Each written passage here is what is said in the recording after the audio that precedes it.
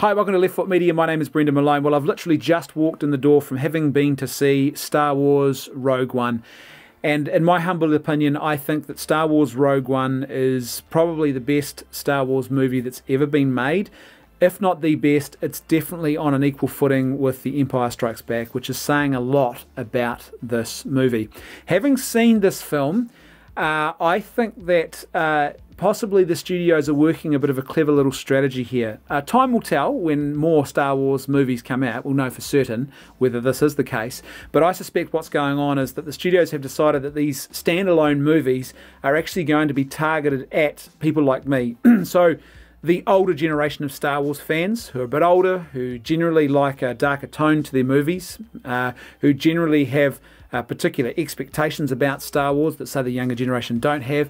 And these standalone films are going to be targeted at us, whereas the new trilogy is really, I think, targeted at a younger audience. So, for example, in this film, there are no young actors. The main characters are not young people, whereas it's the exact opposite in The Force Awakens.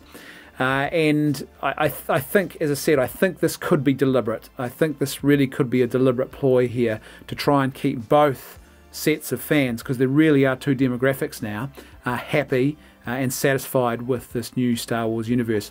One thing I think as well that's certainly this movie I would suggest is made very clear is that if you want to make these standalone movies successful, then they need to be tied very clearly to major events that already exist in the Star Wars universe, or to main characters that already exist.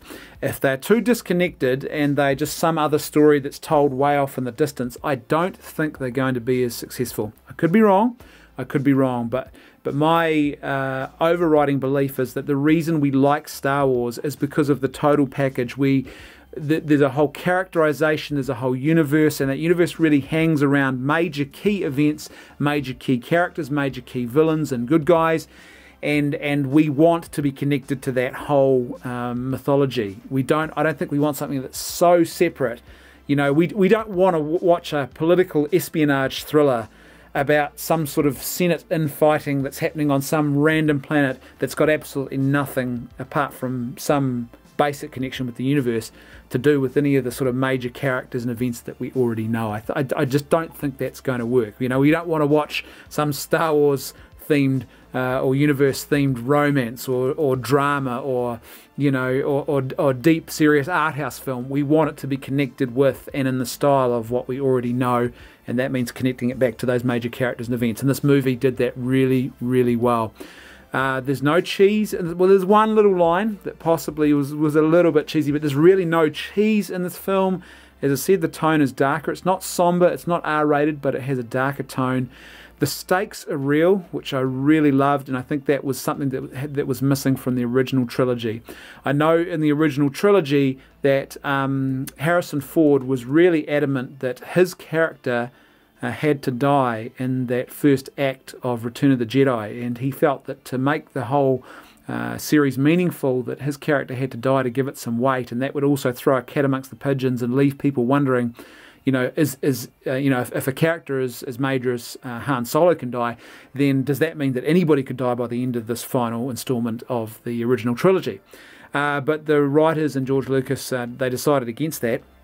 And I think that was, to be fair, I think that was one of the downfalls of the original trilogy, was that just by the time it had finished, the stakes didn't quite seem real. But in this one, the stakes are real. There's also there are some moral ambiguities, really, and in fact not just ambiguities, but there's some unethical behaviour that goes on as part of the Rebel Alliance, and it gives it a much more real and grounded sort of feel. In some ways they're probably a little bit too sort of sparkly, pearly white and pure in the original one, whereas this one gives it a bit more of a believable edge.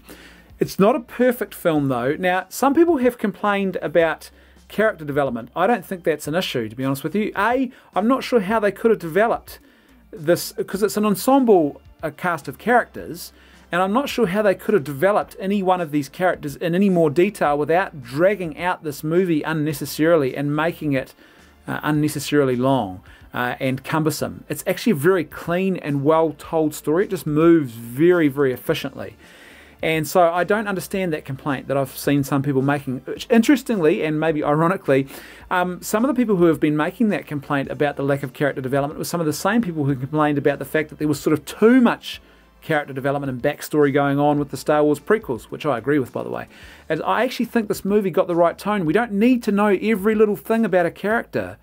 And that's what the original trilogy did well. You didn't need to know every single little detail about a character. Boba Fett was so intriguing because of the mystery that surrounded him. And there was so much you could sort of, your imagination could fill in. Well, this movie is very much a return to that style of storytelling. So I don't think that's a fair complaint. However, there were some issues. So number one, there's one particular character, with two characters, in order to actually have them present in this film, they have to use, I believe it was, they used motion capture and CGI for these particular characters. And it just was a little bit distracting because that technology is still not perfect. One character, the first instance of this, it's used in two different contexts. And this one, the first context, the first instance in which it's used, and this character we see a lot more of than the other. And so I found that one a bit more distracting. And it just doesn't... I was thinking about it as I was watching the movie, and I think it's really the eyes and the eye muscles. It's around this part of the face where it doesn't quite work. The eyes of these characters, they look a bit dead. So I won't say any more, but maybe you have a different perspective on it. But I think the second instance I actually thought was quite good. But it's certainly a lot better than the same type of technology that I've seen used in other movies in the last 10 years. So the technology's come on in leaps and bounds. So that's one little thing. It's not the end of the movie, though, by the way. It's not something that you go, oh, that was really bad. It's just a little niggle.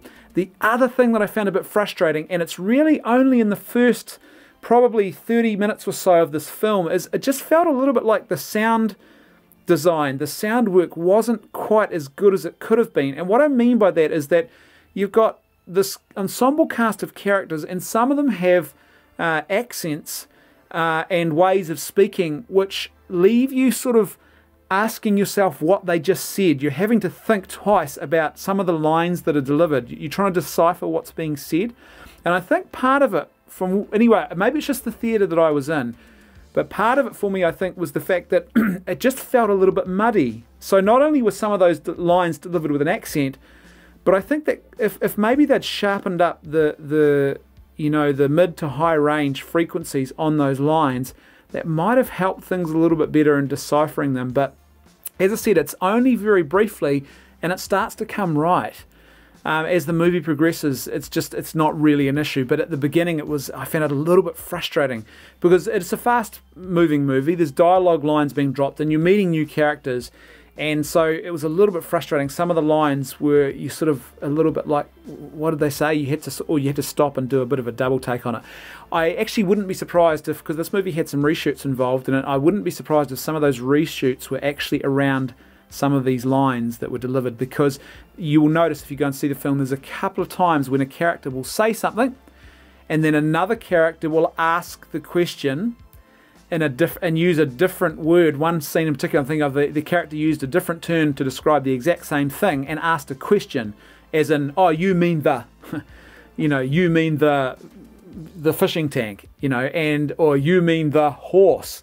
And so, obviously, that's not what they say at all. But the point is that I wouldn't be surprised to learn that those were dropped in to actually, or because the director maybe, or the writers were aware, or someone was aware involved in the production, that perhaps some of these, the delivery of some of these lines wasn't quite as clear as it could have been. So they needed just another little tip for the audience to get their head around what was going. There's some great connections to the original trilogy. It's done pretty well. There's one scene with two characters in particular who just appear. It's a cameo. They are in the scene very briefly and then they move on again. I felt that was a little bit cumbersome. That's one scene or one connection with the original trilogy that I felt was a little bit cumbersome. And I thought, well, what's that doing in there? It doesn't quite make sense. It didn't quite make sense why these two particular characters would be where they were. And I found that one a little bit cumbersome. But other than that, there's some really cool little nods and little Easter eggs back to the original movie. In the opening scene of this film, keep an eye out for the jug of liquid in the kitchen. I won't say any more, but keep an eye out for that. And if you're a fan of the original trilogy, you'll love that little nod. The one thing that I think that some people who perhaps aren't so steeped in the Star Wars lore, and I sensed this, I heard this in the audience around me as I was watching the movie today.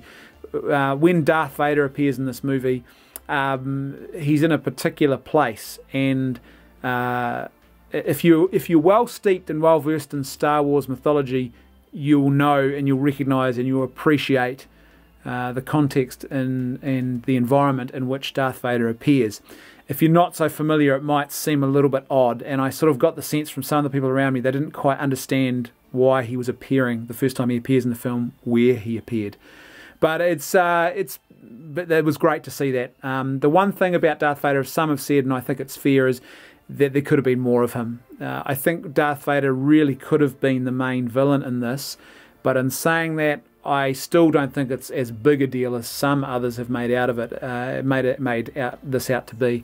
I think it actually works. It still works quite well, and there's enough of a balance there, so it's not. He's not too cumbersome and overused. And interestingly, I think the way they've used him is probably more consistent with how he was and what he was as a character in that original Star Wars movie, which has now been titled A New Hope, where in actual fact, even though he's this vile, evil, villainous bad guy, he's not really the guy in charge. That's something that sort of subsequently develops, and it was certainly, you know, much more developed in subsequent films. And so this movie is really more consistent with that, and so I appreciated that part of it. But as I said, it would have been nice to maybe see a little bit more. So as I said, this is probably for me the best Star Wars movie that I've ever seen, and I was there for the originals from Empire onwards. I remember going to see Empire in the theatre when it first came out, and this movie is certainly similar in tone, and it's on a par with that. And I have to say, the stakes felt real in this film. The tension was there. I was wondering whether they were, even though I knew what the outcome was going to be, because we all know where this is heading to. It's heading to the start of the original trilogy, so you know what's coming.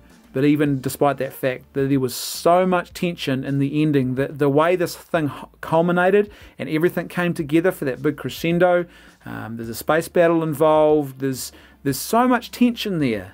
There's so much tension. The person I went to see it with, who was sitting next to me, just said, "Man, this is nail-biting," as this was unfolding, and it really was. So this is a great film. I highly recommend it. I'm going to be going back to see it again at least once more, and it'll definitely have pride of place in my Blu-ray collection. So if you haven't seen it, you're umming and ahhing, you're on the fence, go and see this movie. It really is a good film. For me, it probably is the film of the year. This is the movie of the year for me, the best movie I've been to see.